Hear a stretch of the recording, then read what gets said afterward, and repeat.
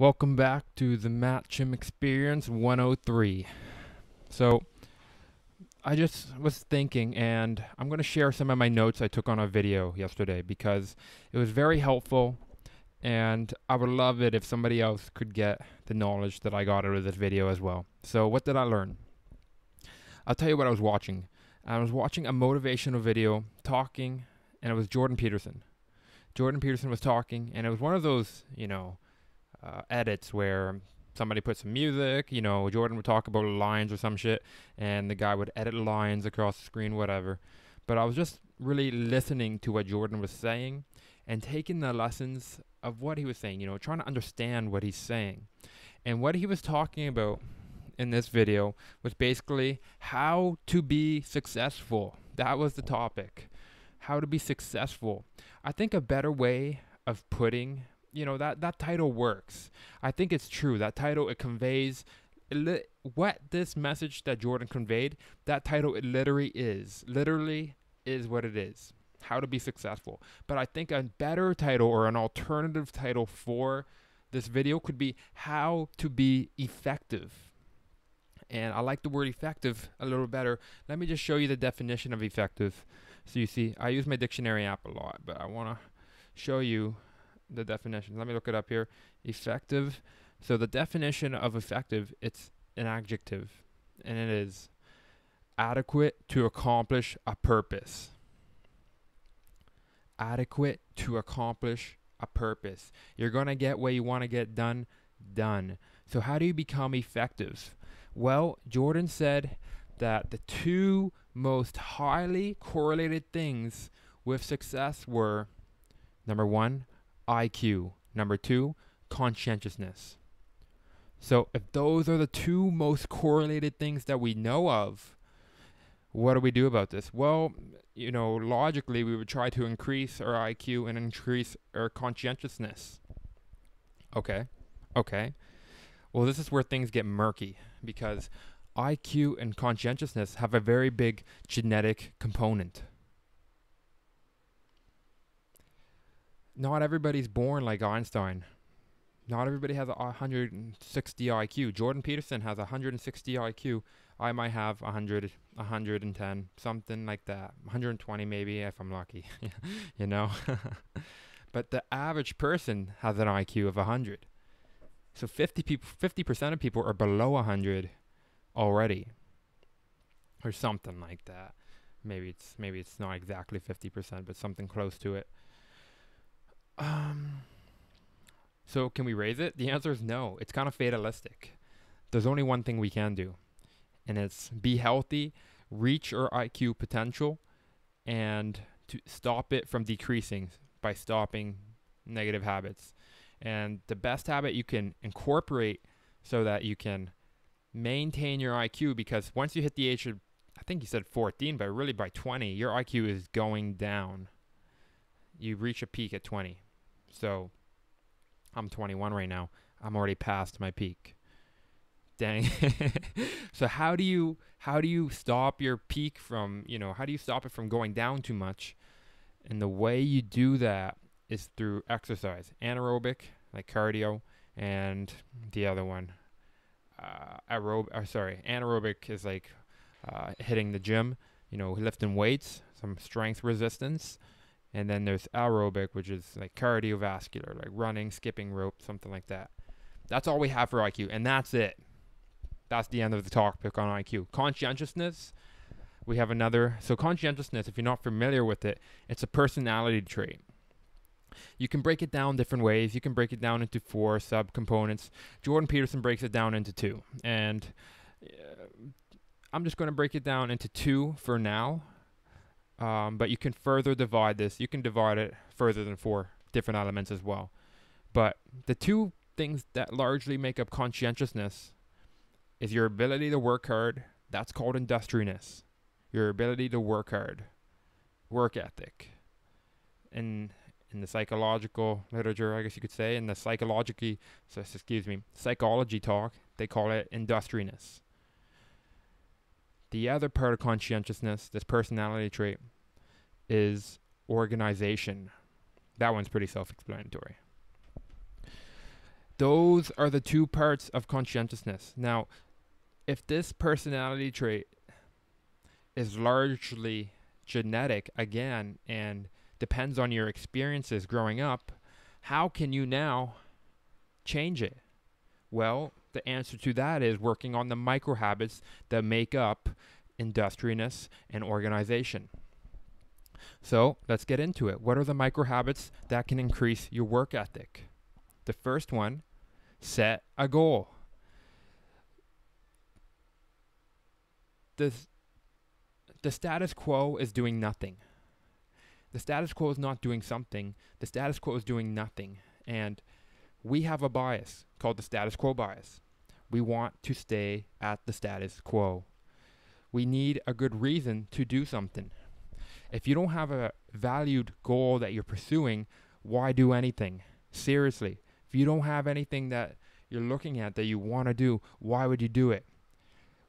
Oftentimes, people don't set valued goals. There's many reasons for this, but one of the consequences of not setting a valued goal is you get lazy. You turn into the ship with no sail. All right, you're in the ocean, you're still floating around.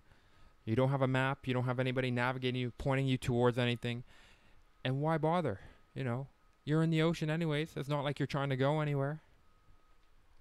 Why don't you set up a goal? Well, there's a few reasons why. For some, it might be that you just never thought of it. Straight up, you never were educated that setting a goal was a good idea. It's funny. For others, you might have been educated that you might have been told, setting a goal is a good idea. Maybe you weren't really educated on it and you didn't know the reasons for why. You might not have seen any reason for why set a goal. But for a lot, there's also a negative side to this. When you set a goal, you set up parameters for success and failure. And when you leave it all vague and foggy, you can't fail. And people are afraid to fail. And that is largely, there's lots of reasons for this, but one reason, we're conditioned that way from the school system, the way it's set up. I'm not sure the solution to this. I think Jordan and Ty Lopez present some pretty good solutions. There's many people that are, but let's not get too off topic. So setting a valued goal, it gives you motivation. It makes you work harder. Make sure your goal is specific. You need to actually say, you have to say, quote, you have to say this when you think of your goal. That's worth doing. That's worth it. If it's vague, you're not going to say that. You got to make it specific and you got to make it, dream big, man. Whatever. 1 year from now, dream big. 3 to 5 years from now, pick your time frame. Ty Lopez and Peter Drucker in Managing Oneself basically says that 18 months is the best time frame to think of your life in.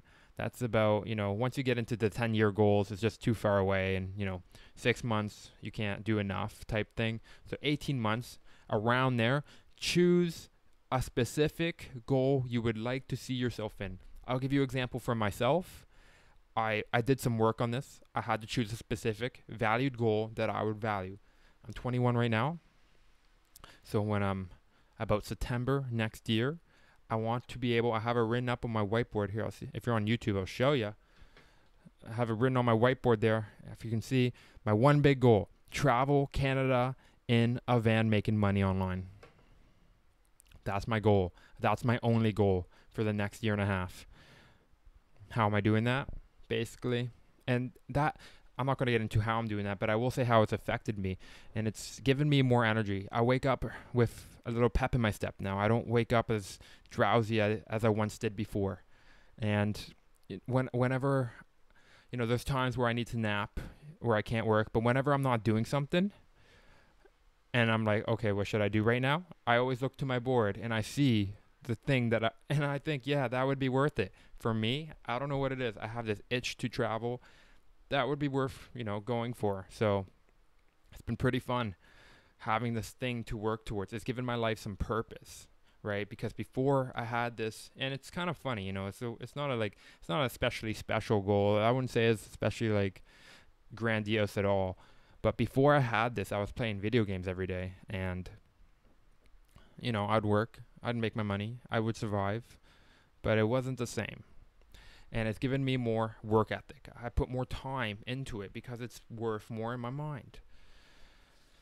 All right, let me see. I'm going to go through my notes here. Another part to picking a specific valued goal for yourself, use your temperament in your decision making process. We have a temperament, we have a personality that we're dispositioned for. If you have high extroversion, make sure your goal has lots of friends. You probably want lots of friends. If you have high agreeableness, your specific goal probably involves an intimate relationship. If you have high openness, your specific goal needs some creative expression for yourself because you're high in openness. This is what your temperament wants you, or what you're most dispositioned to do naturally. Use that to your advantage. If you have high neuroticism, you need high security. Okay? If you're highly neurotic, you can't do something that's going to cause you to feel all this negative emotion all the time. If you're highly disagreeable, you would excel in competition. Those are the 5 little traits that Jordan gave in the video. There might be more, but this is a starting ground. The other thing you can do when looking to find out how you can set a valued goal, look at what other people across time have set valued goals on. Look to what other people are doing, and that's a good way to find out. And basically the dimensions of life people generally they have valued goals for, and you should be pretty much operating on, if not all of these, at least 3 of these, or you're getting nowhere fast. Family, your friends, your career. You need educational goals, plans for what you would do outside of work, attention to mental and physical health, and that's it. You need 3 of these at least. You need to have most of them, really, and you just have to incorporate that in your life. Ty Lopez uses a different, a quick and dirty method for figuring out the dimensions of life: health, wealth, love, and happiness, where love encompasses friends, family, and romance. Health, physical and mental; wealth, your career, your educational goals; love, your friends, your intimate relationships, your family; and then happiness. Happiness is really the coalition of all those things together. The one thing that Ty Lopez's quick and dirty method doesn't talk about, but Jordan made a point to say, was plans for time outside of work. Sometimes we get caught up in this game. There's some truth to it. Some people are meant to work 80 hours a week. Some people are meant to work 40. Some people are meant to work 20, whatever.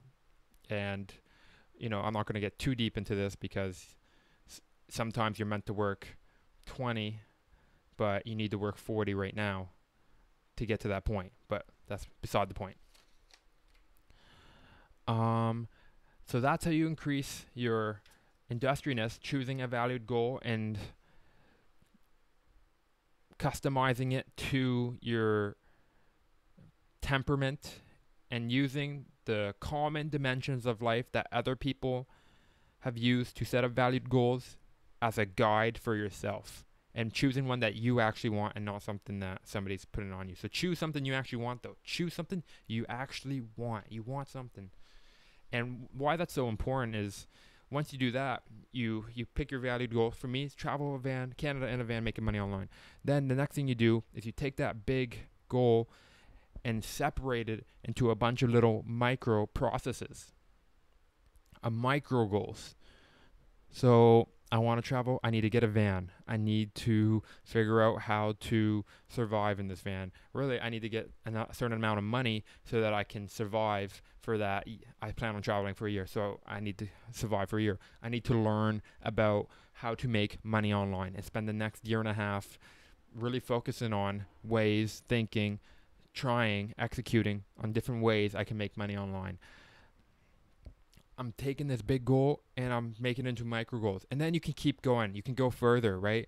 So I need to get a van. I need to get money to get that van, my first goal. I need to get money. I need to work to get that money for that van. It's through this process that you can start to activate your dopaminergic system when you start doing these micro goals, because you'll see yourself getting closer to your big goal. You get a little dopamine in your brain, right? It's a feel-good hormone. Dopamine is also known as the hormone that makes you go forward. It will make you keep doing that thing, and as you do it more, you get more dopamine, and it keeps you moving towards your valued goal. So you break it into chunks, okay? And then when you break it in chunks, how do you do that? Well, take some time to brainstorm it, and then start scheduling your day so that you can do these little chunks and do as much as you can bite off, okay? My goal is to travel Canada in a van making money online. I don't necessarily have to get a van in one day, or I don't have to necessarily learn how to make money in 1 week online. I have to do it in a personalized way at chunks that I know I can bite off. And when you start out, you're poor, you're wretched, you're a worthless piece of like turd basically. So that's pretty harsh, and you need some humility to admit how little you can actually get done in a day to start, and then you work on it every day, 0.5% better. And eventually you hit a point. I remember when I started out, I've actually played Red Dead Redemption for 30 hours out of 48 hours. Yeah. And to me, the idea, like now I don't play 1 minute of video games today, but the idea that I would not have the urge just to play video games all day seemed foreign. How did I get out of it though? Choosing a valid goal. Playing Red Dead Redemption, it honestly wouldn't even activate my dopaminergic system as much anymore, because it's not getting me to my goal of traveling Canada in a van making money online. It's something I just want to do. It just seems really fun. It'd be really cool. And yeah, so organize it, break it into chunks. You're like organizing when you put it on a paper and you break it into chunks, and then you start scheduling it for what you can actually accomplish. Schedule it, and don't make the schedule so bloody tight and so bloody miserable that you don't do it. Make it something you can do. How I started scheduling, I didn't start with Google Calendar, although Jordan Peterson says to start with Google Calendar. I didn't start with Google Calendar. What I found worked best for myself, and I still do it today, is I have a little notebook here, just like one of those Hilroy ones that you probably used in school, and I'll write the date, and I'll just write, the night before or in the morning, whenever. I'll just write anything I want to get done in the day. So I'll just read a couple of the things on my list to give you an idea. I got to work at SMU. I got to make my bed. I got an appointment with Diane I have to go to. I have to write an opportunity/vehicle statement for online opportunity I'm trying to do. Let me just fix the lighting here.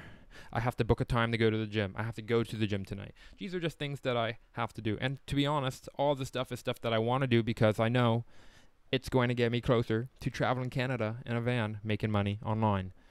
So that's all I have for you right now. I would love it if you made it this far to leave a comment somehow. I would love, this is stuff I love to talk about. So anybody that comments, I'm definitely going to come back and respond. Enjoy your day, guys. And as always, I'll see you next time. Maybe not. Bye-bye.